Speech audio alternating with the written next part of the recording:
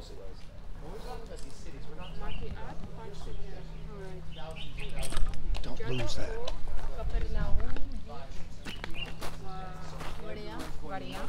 remember, in that house, the Bible says they're pressing in and they can't get in fast enough. They're hanging out the windows. They're crowding this place on because Jesus' fame has reached this area.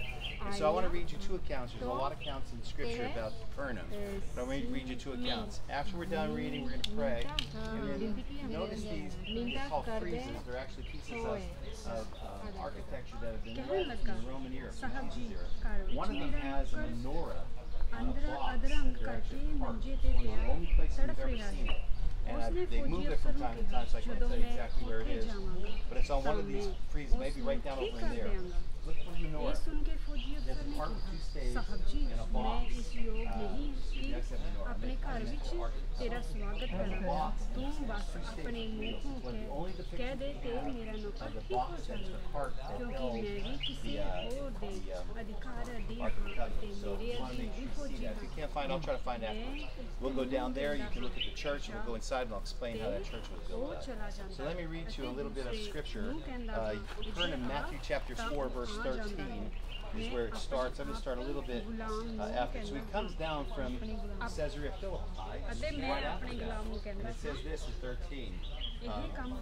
And leaving Nazareth, he came and dwelt in Capernaum. Nazareth is that way through the pass. He came and dwelt in Capernaum, which is upon the seacoast. You can see that right here. In the borders of Zebulun and Naphtali. That's the two areas that we're giving here, that were given to two of the tribes of Jacob. That might be fulfilled, which was spoken by Isaiah the prophet. That's the Greek word for Isaiah, the prophet. And by the way, that is found in Isaiah. And he talks to us about what Isaiah chapter 9.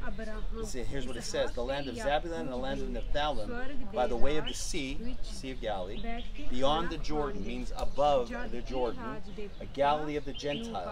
The people which sat in darkness, people right here, saw great light. And to them that sat in the region of the shadow of death, light is spring up. These are forgotten people. From that time, Jesus began to preach and to say to them, repent, for the kingdom of heaven is at hand. And Jesus, walking by the Sea of Galilee, very close to here, probably from being in this city, walking down to the seashore, he sees people fishing.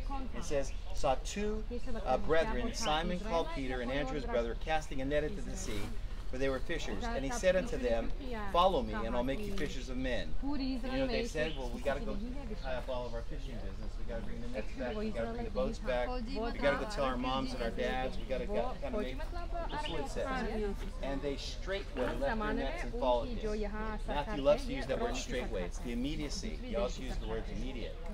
They made a decision right then and there, just when Jesus came, to follow him. Jesus did not give a personal invitation to everyone. They did not know him. They were not up here with him. They knew of him. So when he asked them to follow him, it says they left their nets immediately and they followed him. Now you know why Jesus is talking about that great horde of fish later on when he resurrects. Because Peter's going back to where he was first called, and Jesus saying, you know, you left your nets for me immediately, and now you're having second thoughts. Sometimes in Christianity you can have second thoughts. Sometimes you can pray, you can have second thoughts. Is God really there? Let's be real. Does he really listen to my prayers? And this is something that reminds me and tells me that the whole idea of Christianity is an immediacy. You know, we're not called to logically figure things out. We can't always logically figure things out. We're called to be able to follow without questioning. That sounds strange, especially in our society today. I don't think you should park your brain someplace. I think that's why you're getting a lot of education when you come here, as well as archaeological. But there's a point of us that has to leave our logic and use our faith. And so our faith is something that says, I don't understand where I'm going. I don't know how I'm going there. I don't have any reason to believe that I know what the end is going to be, but I'm going to trust Jesus. That's the whole idea of the follow me. Follow me, I will make you fishers of men. By the way, they never became fishers of men when they followed Jesus. None of the disciples ever caught a single man who followed Jesus. It was only afterwards, after that they saw it. So sometimes when God asks you to follow him, it's not because you're going to see something immediately happen. It's because you're going to listen to him, you're going to take in what he's saying through the word, and eventually it's going to have fruit. The word always gives fruit. Let me give you one more part of Capernaum, as we see it in scriptures, and it's actually in It's actually in chapter 9, verse 1. It says, and he entered into a ship and passed over and came to his own city. That's here. And behold, they brought unto him a man sick of the palsy, lying on a bed. And Jesus, seeing their faith, said unto the sick of the palsy, Son, be of good cheer, thy sins be forgiven thee. That happened right there. That's the house. That's underneath there. There's a house, a round spot. That is exactly where they brought him. So what I'm telling you, you're standing in this spot. And it says, and behold, certain of the scribes said within themselves, this man blasphemes. The scribes come from here. Look at the distance. That's probably less than 100 yards. So the scribes see Jesus coming, and what Jesus says to the man, दरवाजे से नहीं आ सकते हैं यीशु के पास और उनकी जाने से पहले and उनको he says, the ठंडा first thing करना he says है to them is, your sins are तो वो forgiven.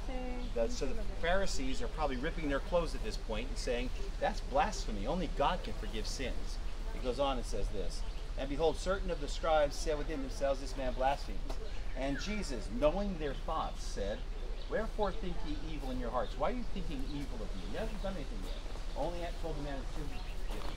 And then he says, he asks them a question. For whether it is easy to say, thy sins be forgiven thee, or to say, arise and walk. But that you may know that the Son of Man has power on earth to forgive sins. Then said he to the sick of the palsy, arise, take up thy bed, and go thy way unto thy house. And he rose and departed to his house. But when the multitude saw it, they marveled and glorified God, which hath given power unto men. So I'm going to read one more verse before I do that. So why is it that we can believe that Jesus, how many believe Jesus can forgive your sins?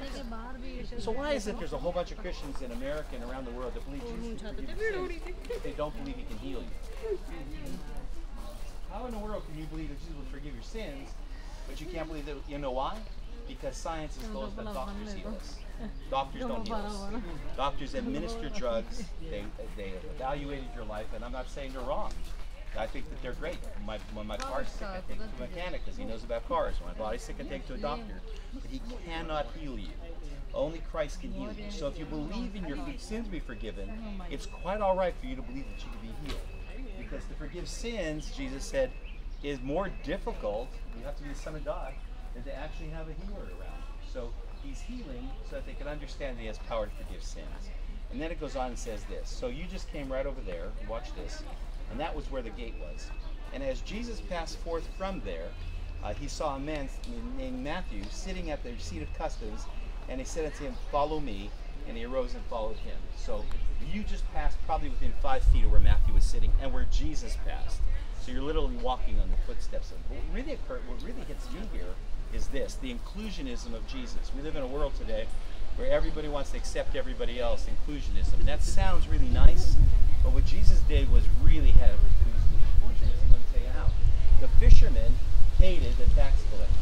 The tax collector wasn't real crazy about the fisherman. Why? Because the tax collector was a Jew. He collected taxes for Rome.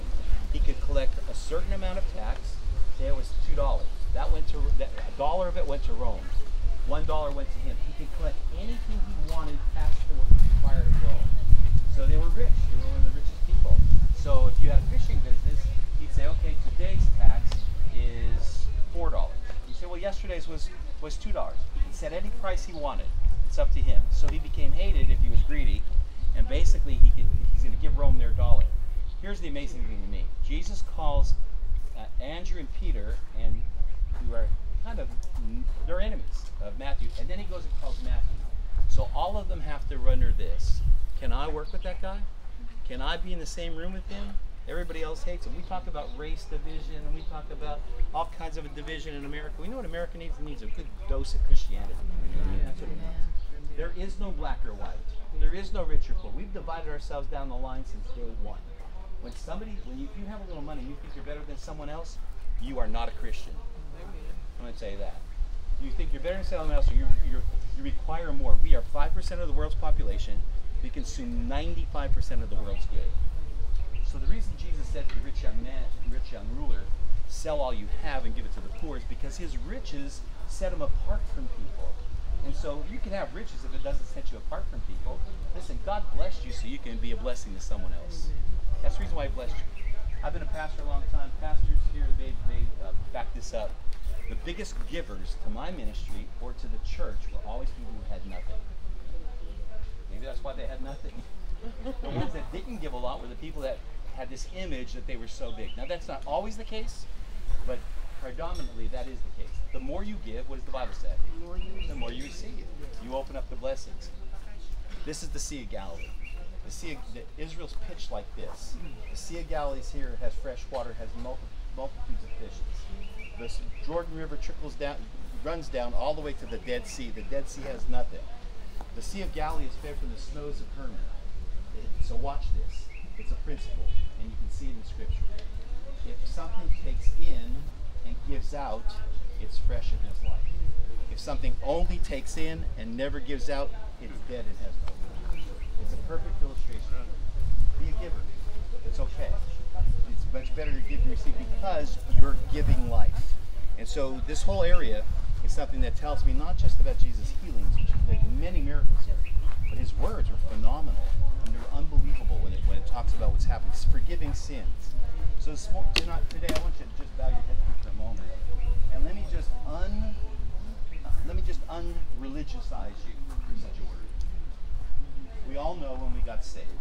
If you know the date or you know the time or the season that you got saved, raise your hand. If you don't know that time, then today's the time. Today's the time to give it all to you. Follow me. Jesus is saying to you, follow me. And so I'm here today in front of you in the same spot, and I'm saying, in the place of Jesus, which I am not Jesus, I'm saying, follow me. Follow me. Make that decision. But for those of us who gave our heart to the Lord, it is quite okay for you to say, I'm a sinner, forgive me of my sins. Sometimes we get into Protestantism and we think, well, we asked for forgiveness when we got saved, and we never have to ask again. One of the things I miss about Catholicism is there was a penance that had to be done. You were constantly aware that you were not worthy of Christ's forgiveness. And so we're not, none of us. So with your heads bowed, let me ask you a question. How many of you would say, I'm a sinner? Raise your hand. Notice that if you were looking, you would see there's pastors raising their hands as well as everyone else. We're all sinners. So today, here's what I'm going to ask you to do. Before I pray for you, I'm going to ask you to take a moment and ask Jesus to forgive you your sins and commit yourself to following him. And maybe you need to say it verbally. Lord, I want to follow you. Now, he may take you someplace. Be careful, because he may take you someplace that you didn't think you were going to go. Don't plan out your life as much as you possibly can. You don't leave any room for God's plans. Yes, we have plans. Yes, we have desires. Yes, we have dreams. They're great. But we have to always leave a room for Jesus to step on our shoreline and say to us, follow me. I want you to do this. So let's pray. Father, I thank you today. I thank you, Lord God, for your people, for these people, Lord God, your children, Lord Jesus, who have already made a step to follow you, Lord. I don't want to go back like Peter. I don't want to retreat and say, oh, well, I followed him, but something didn't work out, and I'm not so sure I can do it again. I want to follow you every day of my life, Lord. I ask you to forgive me my sins, known and unknown, Lord God. My sins of commission, my sins of omission, Lord God, the things I should have done that I haven't. I pray today, Lord God, for every one of us. I thank you for your grace and your mercy, Lord God. I pray that our humility would stay paramount in our lives. Lord, give us integrity, Lord God, that when people see us, they will see you. I'm thankful, Lord God, to be your child today. Bless everyone that is here. Bless their families, Lord God. Everything they touch, Lord, may it all give glory to you. In Jesus' name, amen. You have until 1:15. Here's what I would ask you to do if you want to. Go in there, see that, and remember what I told you, the scriptures I told you in Matthew, and just think about it in there. Jesus healing the man with the withered hand. And then down here, you want to go see on the lower part of you. You can go to that part, but on the lower part, it'll show you the different churches that were built in different eras on some plaques.